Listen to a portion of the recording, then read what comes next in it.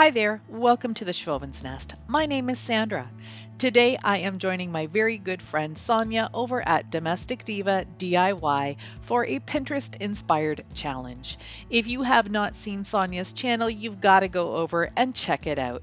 She does some amazing dollar store DIYs, farmhouse decor, thrift store flips, and she does amazing furniture flips as well. The DIY I am going to share with you today is a pumpkin patch farmhouse sign. This is going to be made from this placemat, which is actually a hard on one side and cork on the other side. It came from Dollarama, and you can see here that I have already made it over once. I'm going to make it over again. I'm just taking some sandpaper and sanding down all of the lettering so it doesn't show through the paint when I go over it again. Originally, I had glued on the lemon picture, so after I sanded it, I was able to just grab that paper and peel it right off. Made it so much easier for me. I'm going to start by using this folk art home decor chalk paint in the color Maui Sand. It's a really beautiful dark gray, and I'm going to give this just one thick coat and then I'll let it dry. The second step is taking some country gray chalk paint, which is a little bit of a lighter gray color, and I'm just going to dry brush around the edges a bit. I don't need to go all the way into the center because that's going to be painted a different color.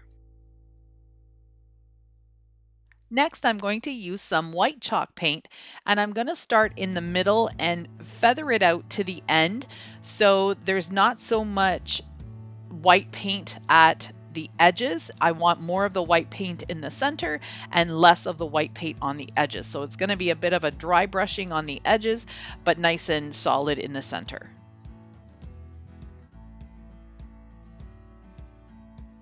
I am sure that there are going to be a bunch of YouTube creators participating in this challenge. What I'd love for you to do when you're done with my video is click on that playlist link that's down in my description box. Grab yourself a cup of coffee or some tea and get comfy.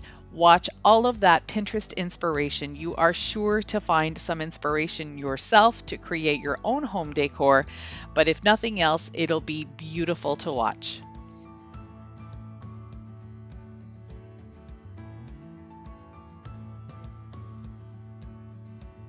Here's a look at my Pinterest inspiration. This is a cute sign. I love the weathered look of it. It's very farmhouse, and the muted greens and grays are just perfect for the fall season. Now that all the paint is dry, it comes time to actually put the letters on. I don't have any stencils to use for these letters, and I don't have a Cricut, so I decided to do some freehand lettering. I'm not going to bore you with watching me pencil line all of this out, but I will show you in a minute how I fill it in. The pencil lines are kind of hard to see, but in a close-up here you can kind of see that I've got them lined up there and ready to go. I'm using my fine tip Craft Smart paint pen in black, and I'm just going to start doing the letters as best I can. I've got my iPad sitting next to me so I can see how the letters look, and I'm just going to go for it.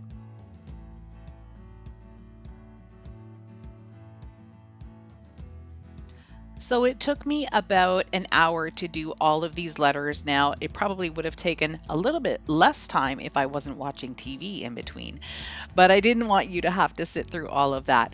I think the letters turned out pretty nice. I am happy with how they look so far.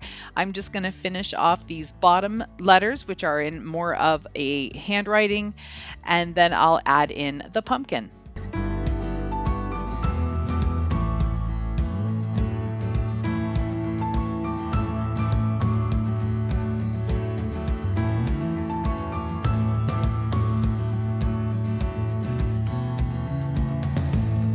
I'm using my Craft Smart pen again to color in the head of the arrow, but then I'm going to switch to my thicker point and do the line of the arrow all the way across.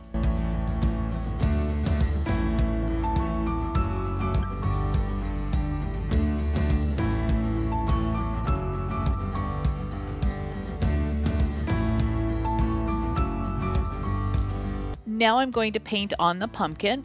It is penciled in there, and the color I'm going to use is sort of a soft mossy green color. It's not too dark, and I'm just going to use an artist brush and then make it look like it's been stenciled on. Pumpkins are actually not that difficult to draw.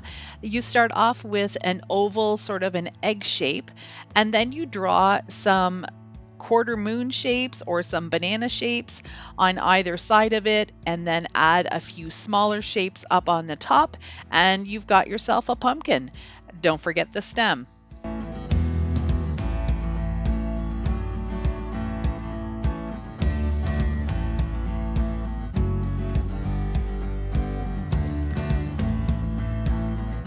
I'm really happy with how my sign is turning out. That green pumpkin is probably my favorite part of it. I love that mossy green color. It's my absolute go-to green color because it's just so soft and muted. What I'm doing now is taking my white chalk paint and a dry brush, and I'm going to need to distress those really dark, bright letters and numbers and the arrow. On my inspiration, it's really weathered. It looks like some of it's peeling off, or maybe that it's been sanded off, but I didn't want to do any sanding because I didn't want to take off any of the paper that's on this actual placemat. The other thing I'm going to do though is I'm going to use my brush and stipple some of the paint on. So it's not just brush strokes that you see, it's more of a stippled, aged look, and it really adds to the character of the sign.